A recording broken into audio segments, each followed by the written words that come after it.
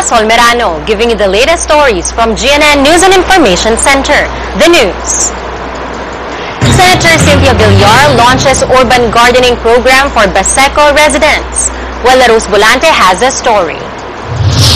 Senator Cynthia Villar on Thursday has launched a training program on urban gardening for residents at Barangay 648, Baseco, Tondo, Manila. Spearheaded by Villar's Social Institution for Poverty Alleviation and Governance or CPAG with cooperation of SM Foundation. Villar said the training program aims to practice and maximize agriculture in urban areas while also uplifting the livelihood of the residents. According to Villar, choosing Baseco to be the recipient of the project has been challenging for her, as many past projects have been rendered in the area but did not end up conducive for the residents in the long run. Baseco is a very big challenge for everybody.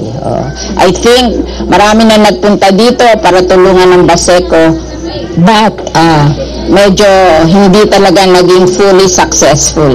Hopefully, hindi naman po namin ina-adapt ang buong Baseco. Itong street lang to along Manila Bay.